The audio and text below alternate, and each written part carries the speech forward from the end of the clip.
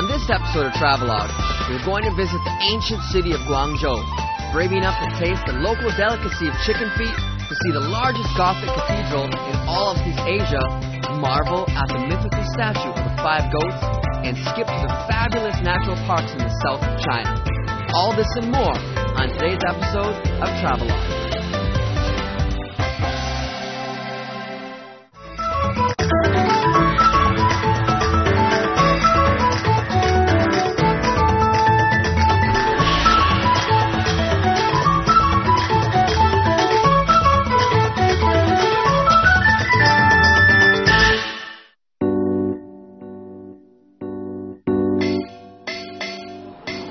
The capital city of Guangdong Province, Guangzhou, has a couple of nicknames. Most of the world already knows it as Canton, and the Chinese know it as Yangcheng, the Goat City. I've heard plenty about its exotic foods, interesting buildings, and hot weather. Welcome to Travelogue. I'm Chelsea, and now it's time to explore Guangzhou. Why is Guangzhou named the Goat City? Legend has it that a long time ago, 5 saints riding 5 heavenly goats with wheat in their mouths came to Guangzhou. The saints rewarded the local people with the wheat, blessing them with eternal prosperity and abundance. And so Guangzhou became known as the Goat City. GUANGZHOU Park is the largest park in downtown Guangzhou. Sprawling across 860,000 square meters, the park is made up of 3 artificial lakes and 7 hills of GUANGZHOU Mountain. I had a great teacher here today. She knows all the moves. The newest hot moves here in Canton. This is where it's at. Check out the feet. At the crack of dawn, people flock to GUANGZHOU Park to start the day off right with their daily morning exercise. Everything from badminton, group aerobics, martial arts, and even the Chinese version of hacky sack. Although their interpretation is a little bit different, the basic principle is the same. Keep it in the air.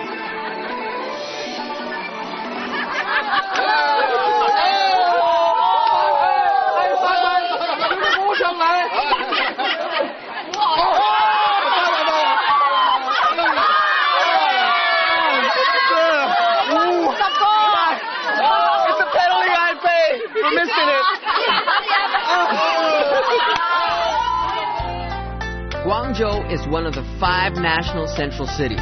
Located in southern China on the Pearl River, about 120 kilometers northwest of Hong Kong, Guangzhou is a key transportation hub and trading port. A whopping 14 million people live in this huge city divided up into 12 suburbs. Western visitors to China sometimes ask, where is Canton? For many foreigners, Canton is Guangzhou City, but Canton has also been confused with the province of Guangdong, a blunder among English speakers inherited from the old times. It's believed that when the first European settlers, the Portuguese, arrived, they named the city as Canton, derived from Guangdong province. To make things simple, Canton is Guangzhou City, and Guangzhou City is in Guangdong.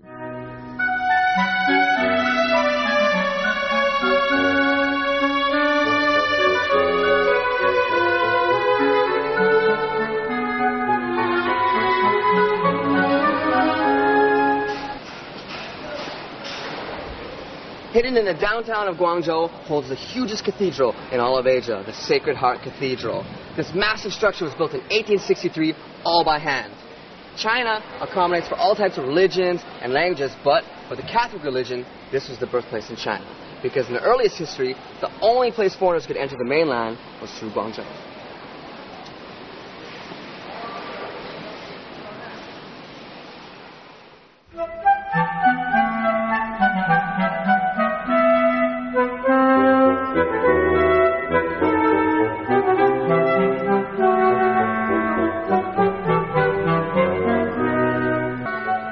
At the facade, it's hard to imagine this all-granite structure was constructed entirely by hand. Venturing into this Roman Catholic cathedral, into its majestic arches and vaults, lit through the stained glass windows, is a journey into history.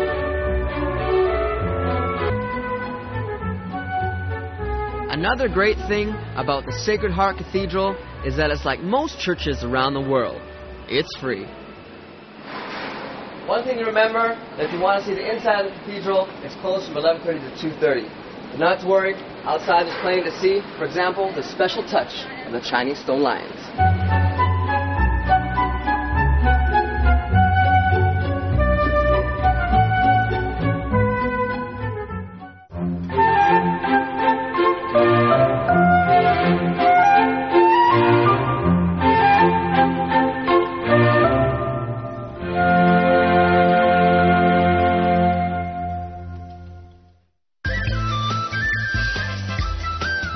On this episode of Travelogue, we're going to visit the ancient city of Guangzhou, braving up to taste the local delicacy of chicken feet, to see the largest Gothic cathedral in all of East Asia, marvel at the mythical statue of the 5 goats, and skip to the fabulous natural parks in the south of China. All this and more on today's episode of Travelogue.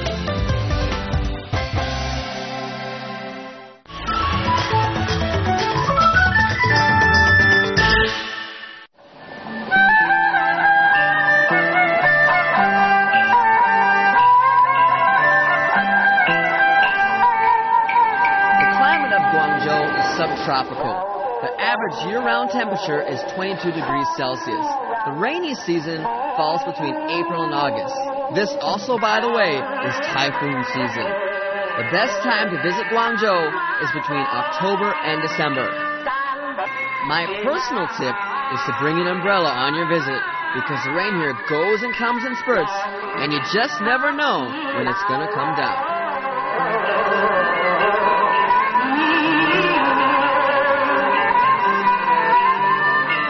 We now venture into Old Guangzhou, also known as Liwan District, to the Xiamen Island. It's filled not with Chinese buildings, but with Western architecture. During the Qing Dynasty, Xiamen Island was divided into the British and French concessions and was a small European enclave. Today, many Victorian-style villas and other Western-style buildings survive here. Located right beside the Pearl River is the Xiamen Island. It's not actually an island, but in Chinese means sandbank. And right now it's already connected to the rest of the city by several bridges. And from the mid-18th century to the mid-19th century, this is the only place where foreign merchants were allowed to live. Of course, these days, you can roam around freely in Guangzhou. If you have trouble finding it, don't worry, because it's located conveniently beside the White Swan Hotel.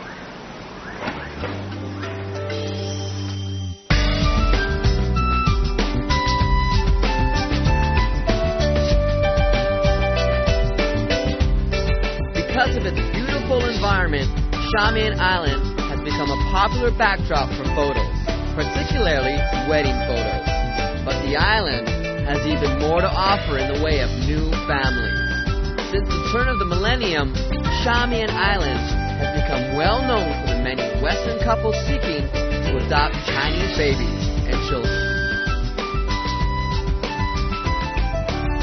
Xiamen Island covers an area of only 0.3 square kilometers and is separated from the mainland by a small canal. Even though it's located inside the city, it's a perfect place to get some peace and rest. Enjoy the sound of silence and leave the city without really leaving the city. 还记得吗？记得吗？那在哪里？我们一起建了一个地方。哦，我知道了。哦，这很多靓女当中，我是看中她。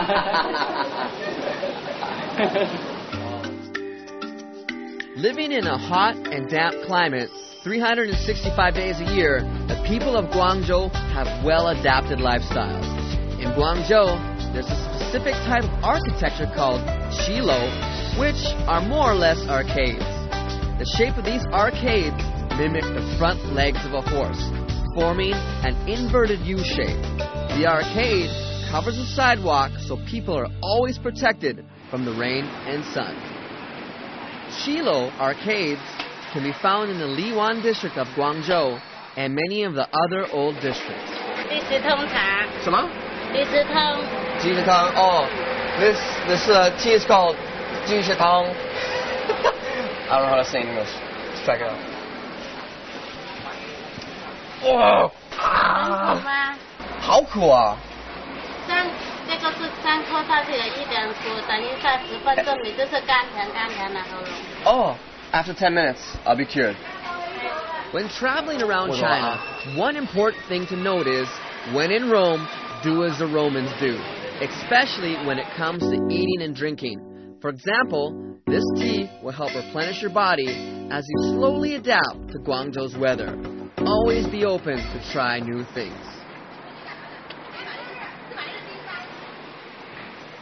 The primary language in Guangzhou is Cantonese. It's considered a prestigious dialect, so if you want to learn it in its purest form, Guangzhou is the place to be. However, Standard Mandarin, or Putonghua, is also widely spoken here due to the influx of migrants. As with elsewhere in China, Standard Mandarin is the only language used in schools, so it's fluently spoken by today's generation in Guangzhou. Even within a fast economically growing city of Guangzhou, there's still a lot of history buried deep within. For example, these buildings here behind me were built by Westerners back in the day.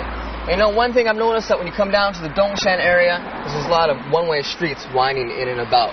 So the best way, if you want to check out the scenery and all the buildings, come on foot. In 1906, missionaries from the U.S. settled in Dongshan, working, buying homes, and building churches, schools, and hospitals. During the Republic of China period, from 1911 to 1949, some military officers and government officials also began to build villas and mansions here. This gave rise to many exotic-looking and luxurious Western-style buildings. Inside Dongshan, there are schools, residents, stores, and everything needed to support a small community. While wandering through the streets, I unexpectedly stumbled upon an interesting small store. Actually, this is a sign here for you can actually live inside these buildings.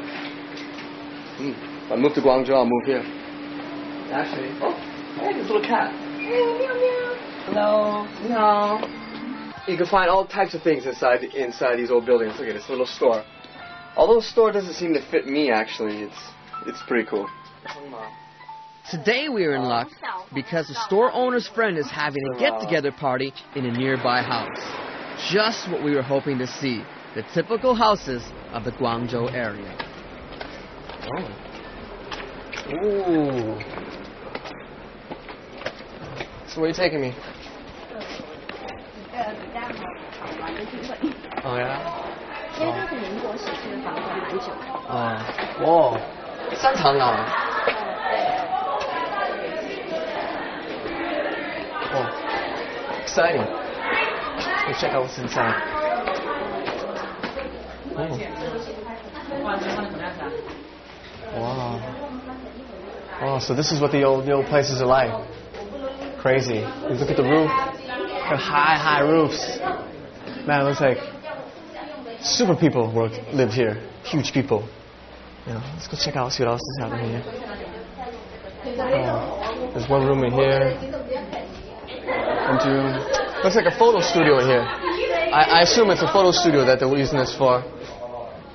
Man, these old houses really open up your eyes, you know what I'm saying? Alright, we come over here. Here's the kitchen. And this room over here should be the place where whoever was working for the family used to live. You know, coming from Beijing, I've seen the old traditional courthouses, and then coming down to the south to see these Western-style houses is totally different. And I've heard that the overseas Chinese went over to the West, and they came back to build these type of Western houses. Whew. They're big.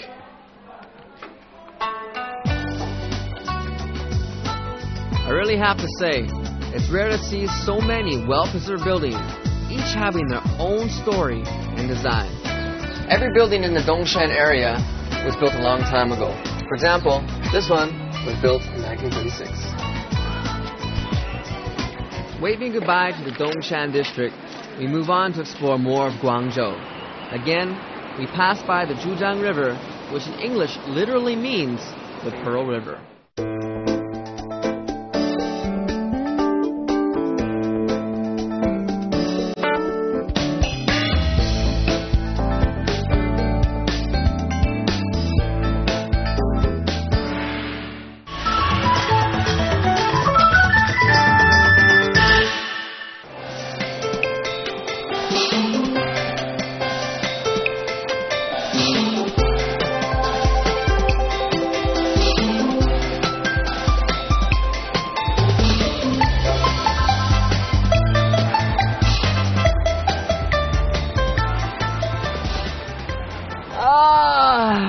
morning! A little later than I thought it was.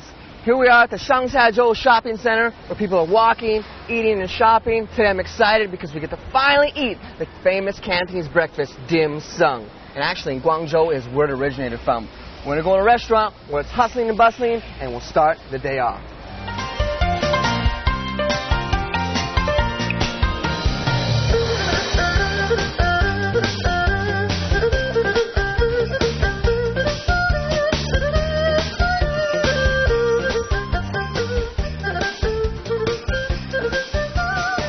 I've previously had dim sum in the Chinatown of Canada, so I'm anxious to see the difference between authentic Chinese dim sum and the Canadian version.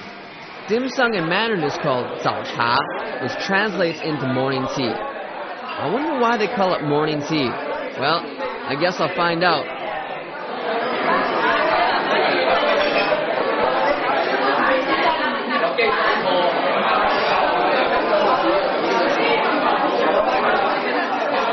Actually, you can eat dim sum at just about anywhere in Guangzhou, but we chose to find one of the most famous dim sum restaurants in the entire city.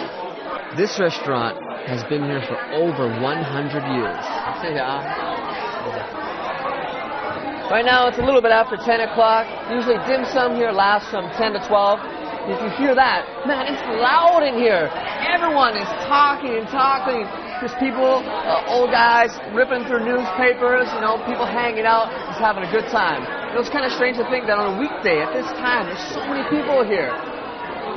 For me, it's just lunch, but for them, this is a lifestyle.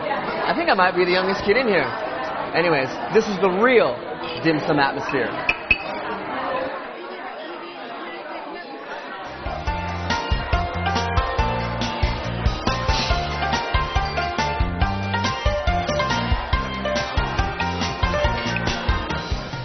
One thing I've noticed here at dim sum is that the amount of food is really small because here it's all about taking in the aromas and enjoying the delicacy. For example, there's some of these plates I've seen before, the steamed buns, the tarts, the boiled pancakes, and actually it's all really cheap here. The most expensive is 16 kwai, the cheapest being 5. But there's one thing that I think most Westerners have never tried, and that's this.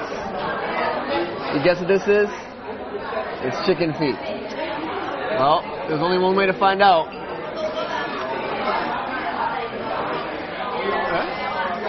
Hey, it's actually pretty good.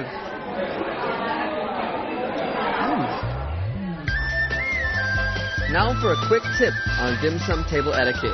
If your teapot is running low on tea, all you need to do is remove the lid and place it on the side of the top, and they will refill it ASAP.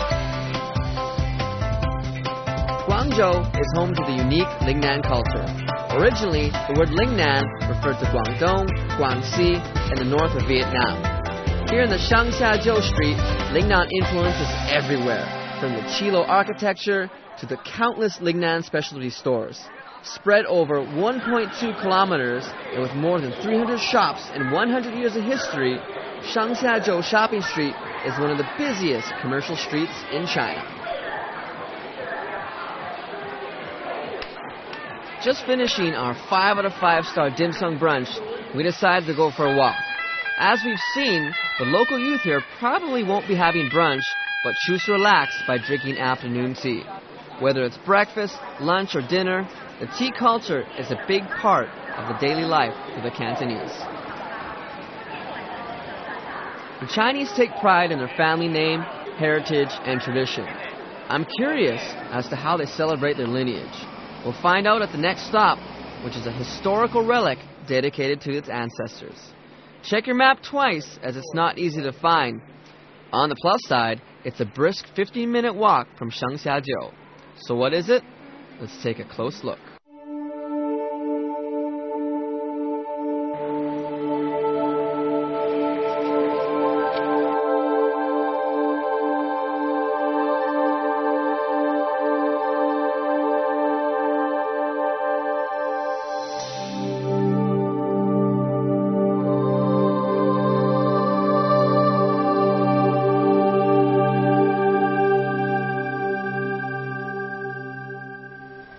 Chun Clan Academy, also known as the Chun Ancestral Hall, was built in 1894 in the Qing Dynasty. The most distinguishing part about this historical site is that every architectural piece is finely detailed. They use several types of materials in making this masterpiece. Stone, wood, steel, porcelain, and many other types of materials were shipped in to shape this great ancestral hall. In the West, these type of iron poles are really common, but in traditional Chinese architecture, they're very rare. Here at the Chun Ancestral Hall, we see how there's plenty of iron poles customized to perfection. Every small piece in this hall is priceless. Everything from the wooden doors carved by hand to the miniature porcelain warriors upon the rooftop. You could spend hours exploring each nook and cranny of the Chun Academy and realize that each part is entirely unique.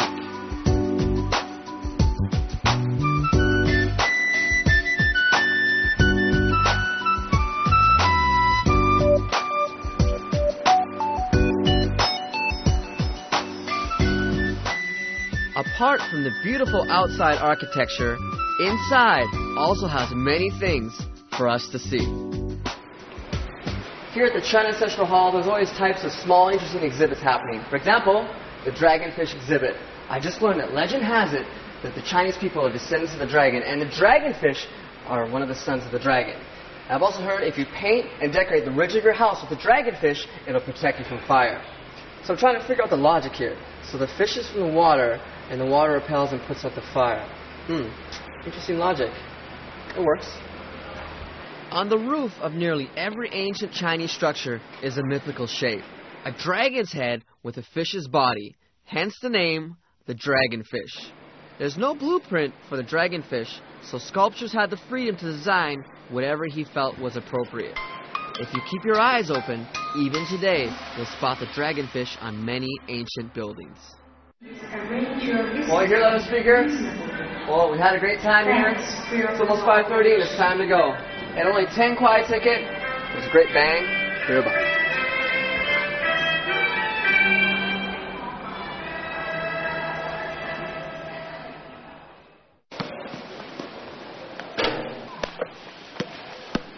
With some time on our hands, I wanted to get a feel of how passionate the local Cantonese are when it comes to sport.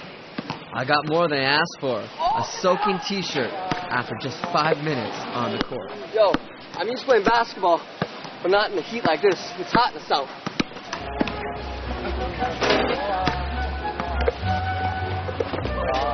Hey! Whoa! The rules are a little bit different than I'm used to, but I'll adjust. Whoa! Sick!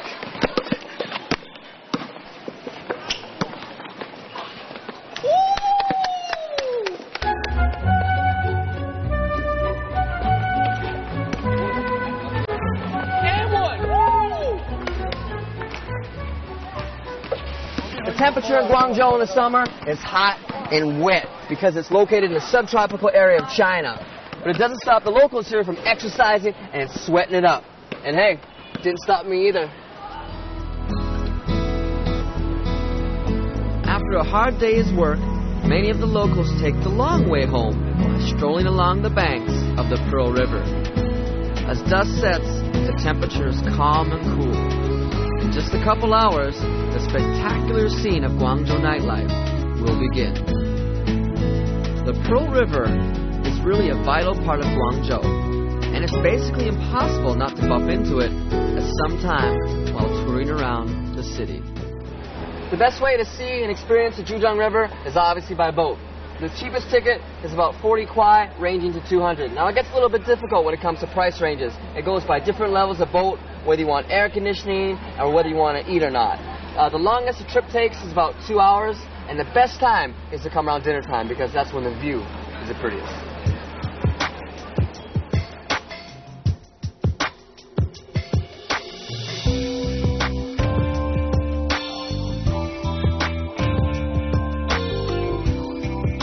I can't believe we packed so much in just one day in Guangzhou.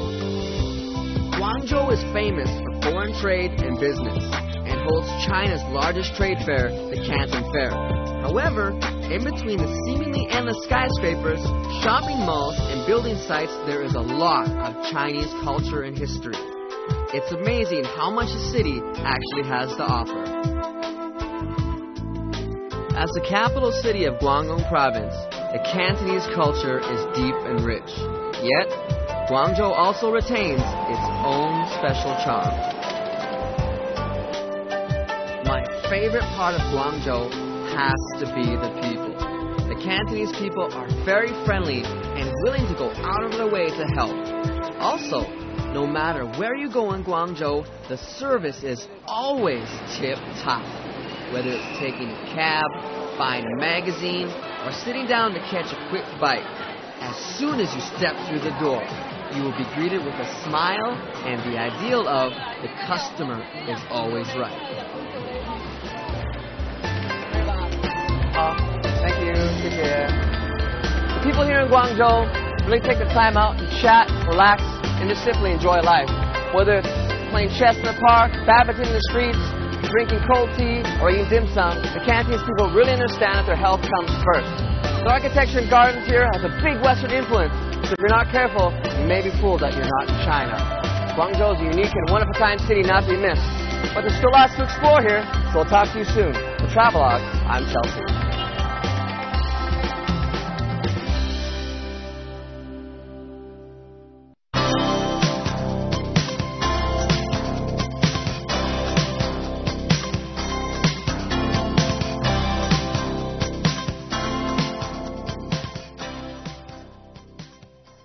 Massive structure was built in 1863, all by hand. China accommodates for all types of religions and languages, but for the Catholic religion, this was the birthplace in China. Because in the earliest history, the only place foreigners could enter the mainland was through Guangzhou.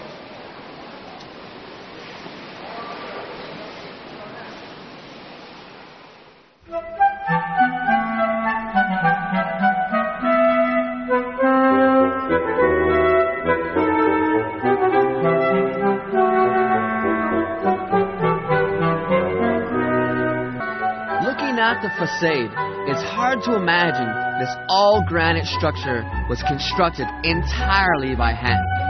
Venturing into this Roman Catholic cathedral, into its majestic arches and vaults, lit through the stained glass windows, is a journey into history.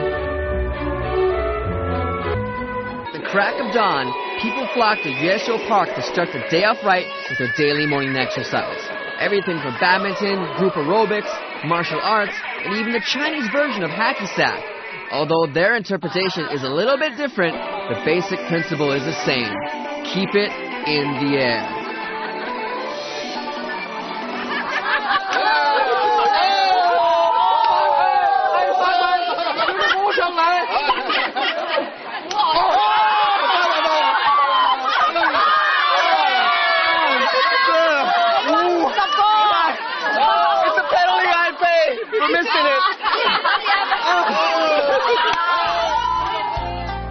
Guangzhou is one of the 5 national central cities. Located in southern China on the Pearl River, about 120 kilometers northwest of Hong Kong, Guangzhou is a key transportation hub and trading port. A whopping 14... On this episode of Travelogue, we're going to visit the ancient city of Guangzhou, braving up to taste the local delicacy of chicken feet, to see the largest Gothic cathedral in all of East Asia, marvel at the mythical statue of the 5 goats, and skip to the fabulous natural parks in the south of China. All this and more on today's episode of Travelogue.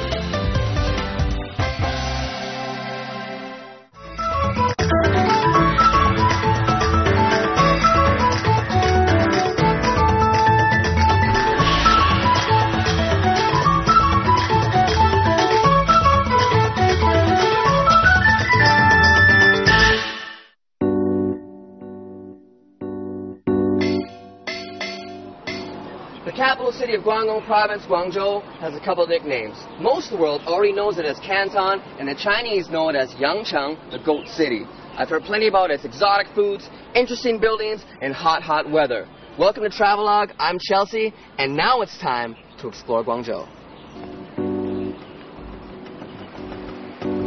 Why is Guangzhou named the Goat City? Legend has it that a long time ago, 5 saints riding 5 heavenly goats with wheat in their mouths came to Guangzhou. The saints rewarded the local people with the wheat, blessing them with eternal prosperity and abundance. And so Guangzhou became known as the Goat City. GUANGZHOU Park is the largest park in downtown Guangzhou. Sprawling across 860,000 square meters, the park is made up of 3 artificial lakes and 7 hills of GUANGZHOU Mountain. I had a great teacher here today. She knows all the moves. The newest hot moves here in Canton. This is where it's at. Check out the feet. 18 million people live in this huge city divided up into 12 suburbs. Western visitors to China sometimes ask, where is Canton? For many foreigners, Canton is Guangzhou City, but Canton has also been confused with the province of Guangdong, a blunder among English speakers inherited from the old times. It's believed that when the first European settlers, the Portuguese, arrived, they named the city as Canton, derived from Guangdong province. To make things simple, Canton is Guangzhou City, and Guangzhou City is in Guangdong.